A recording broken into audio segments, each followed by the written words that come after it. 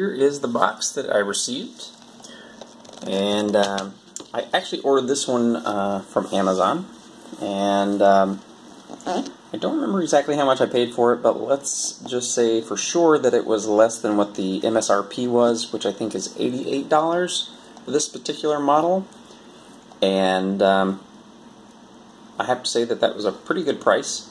So let's go ahead and pull it out of the box here. There's a lifting style box. Alright. I'm trying to do this all with one hand here so we can all see exactly what we have. Alright. So here we go. So we have the, of course, the quick start guide. And let's pull the actual switch out.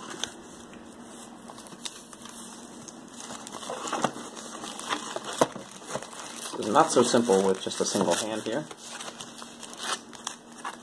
Probably should have tripoded the video camera. Alright. And there she is. Very small, as you can see. There's my hand. So it's, you know, it's just your normal desktop switch, essentially, as far as the size goes. So nothing too massive. Has the 48 volt DC plug and the reset on the back. Lots of nice venting along the back and sides. All the sides, except for the front, obviously, where the ports are. And let's go to the front here, see if we can get some focus going. There we go. There's our POE out ports, ports number 5 through 8. And on the top here are those indicator LEDs that they talked about in the manual, the quick start guide, and again the description of what each of those actually means. So that's really nice. It's a nice, you know, metal casing. No plastic here on it. Even the front part is all metal, which is really nice. It's good to see in an age where we have way too much plastic and not enough, you know, lasting product pieces. So really nice to see an all metal constructed piece. So let's go ahead and now get this connected up and see if we can get some power going and see if we can power the Wi-Fi and also one of the Cisco phones that I have. Okay, so here we are out in my living room, and I have my Cisco phone here on the left, the Ubiquiti Wi-Fi access point, the legacy one that I was speaking of earlier, and then I have the UniFi, and I have it plugged into the power already, and we can see that that's actually powered on by this little LED light right here. So that's nice, has a nice little indicator of when that's powered on. So the first thing I want to do is I want to test my Wi-Fi access point. So I'm going to grab the cable here, and we're going to go ahead and plug in to port number 8.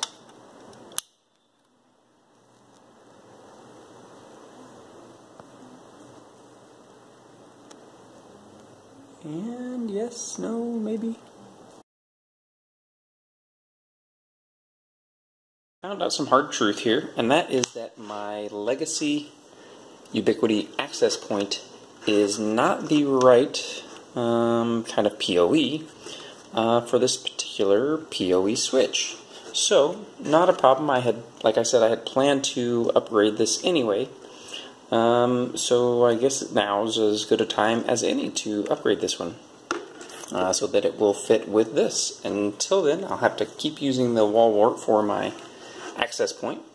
But let's go ahead and try out the Cisco phone. Now, we'll plug it in here and see what happens. Alright, well, we have a POE light. That's a really good sign. And let's see if we get some link sign.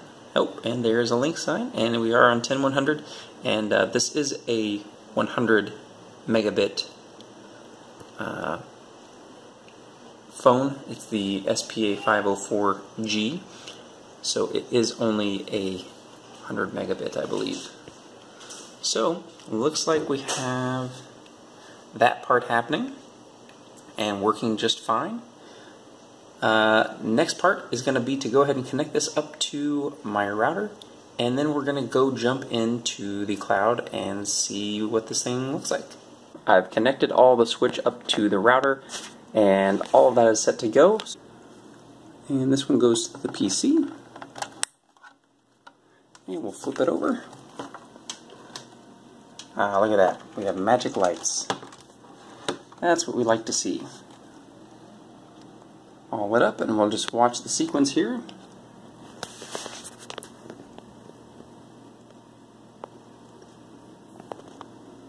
Nice, Cisco, that's always a good sign. Initializing network.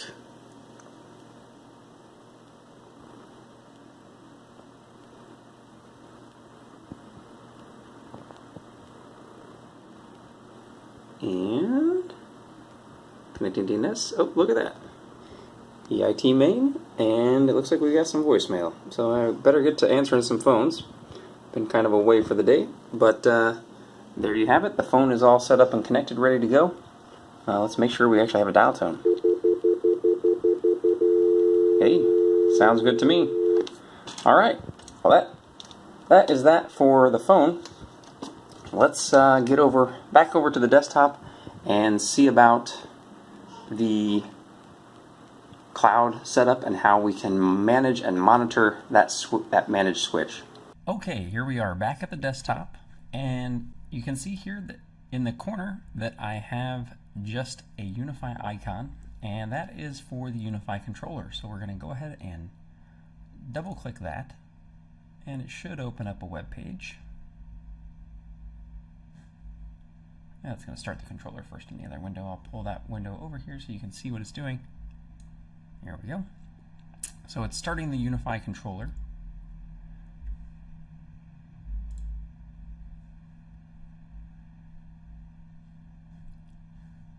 And we'll just wait till it's done. Yada yada yada. Okay, and I'm running 5.5.20, which is the most updated version. Just came out on 7/31, so now we'll launch browser to manage that, and we're going to get a privacy error because this is a self-signed certificate, because this is on this local machine.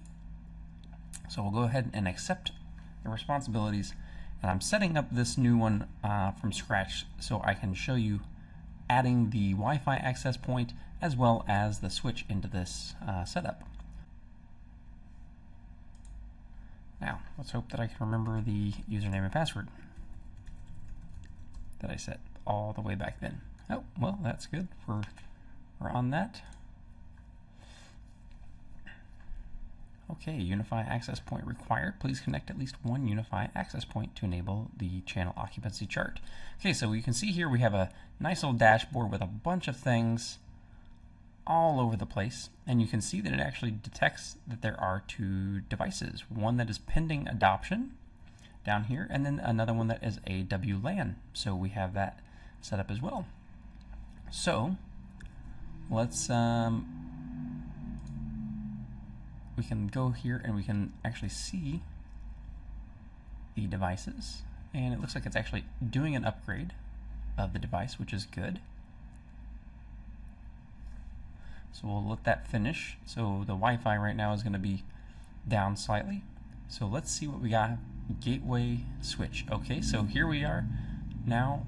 And the other way you can get to this is over here on the left-hand side. There's a devices.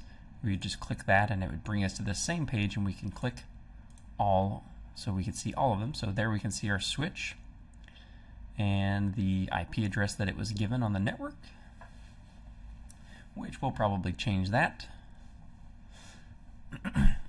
to something that is more conducive to what we have set up in other parts of the network, probably in the same 2-3 something range. Okay, so it looks like it's just waiting. It says pending adoption. So basically what happens in the UniFi cloud is, or the controller, is that you adopt things into this controller's domain, so to speak. So what we'll do is we'll go over here to the right, and you'll see there are a couple of actions: adopt and upgrade. So it looks like there might be an upgrade as well for this. So there's probably a firmware upgrade, which is good for us. We can upgrade that afterwards, but let's go ahead and adopt it first. So we'll click adopt, and now you can see it is adopting, and here over in the status, it's now shifted that one to the top because it's the most active one, and it's showing a status of provisioning. So what that means is it's actually loading in all of the details from the rest of our network setup. So it's probably going to tell it about the Wi-Fi access point and the clients that are connected to that and all of those pieces as well. And in a couple of seconds here, we'll just go ahead and click the refresh and see. Okay, now we can see that it's actually connected. So now we can say, okay, now we know exactly where this is at. And it looks like as part of that, it actually just restarted the switch. And here comes the network again. So, so now that we have that, we can actually click on it. And now over here in the right window, we can see that we're connected, and we can see the status of each of the ports. And this one obviously is showing that it has the POE on, and it tells us exactly how much power we're using. So we're using 3.87 watts to power the Cisco phone, which is really nice. And it's on port 5, and how much data we have sent, the TX, and how much we've received, the RX. And so far, not a whole lot since it's been plugged in. And it's in 100 mode, and the port to the left is in gigabit mode, which is great. So we got two ports that are gigabit mode. And actually port 4, this is actually our uplink to the firewall. So I think we can set that somewhere.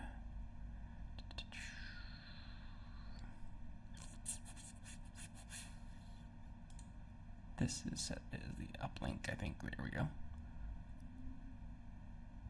Okay, yes, so now this is the uplink. So now it knows which port is the correct uplink. So now we can go back to details here. And now we can say, okay, now this is the uplink. So now we'll get some more accurate pieces in the puzzle. And we can set downlinks if we had another switch below it. And in this case we do. We have one downlink, which is the access point, which is the UniFi AP. And now we can see also that the uplink is in speed 1000 and full duplex mode, which was definitely what we want for an uplink. And this should give us an aggregate of all of the traffic inside of our network that's going to be going outside instead of between each other. So anything that's going towards the internet, this should give us a really great calculation of how much of that data is going out. So really nice to have that.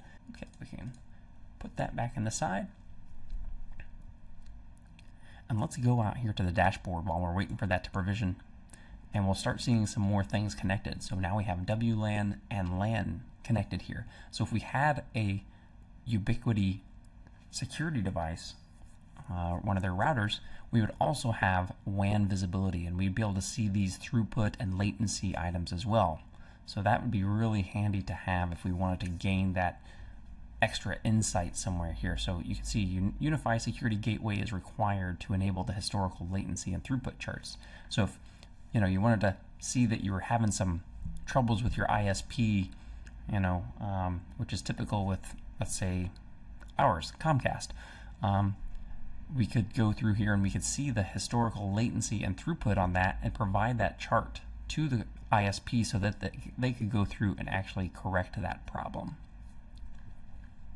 Okay, and it looks like we have some 9 clients, so we can click on that and we can see exactly what we have. We have a whole bunch of different things here. So we have pieces that are plugged directly into the switch. We have an iPad, an Android device, IPC, whatever that one is. I don't remember what this is. Something else.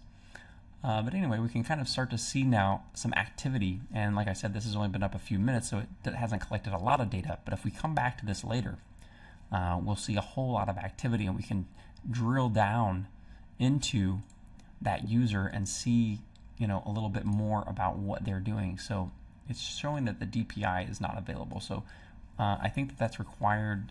It requires the security device, if I remember correctly, from what I read. So we wouldn't be able to see that necessarily here, but not a big deal. So we can close those pieces over there. and we can basically start seeing users and guests, or all, in one central place. We can go see some statistics, and we can kind of see what's the most active access point, what's the most active client, and who has the longest connection, and then how much traffic are we putting through.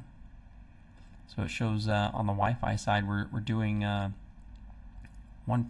megabytes with 5 clients behind it. So lots of data that you can get from this device, and from each of the ports themselves as well. So we can actually see, on a port by port basis, what's the received and transmission rates that each client is actually doing, so we can get a really quick idea of who is our traffic hog. I think that pretty much covers everything for this particular video. Thanks so much for watching. If you haven't already, make sure you subscribe below. And if you have any questions about any of this, feel free to give us a call or look us up on the internet, www.informait.com. Thanks again.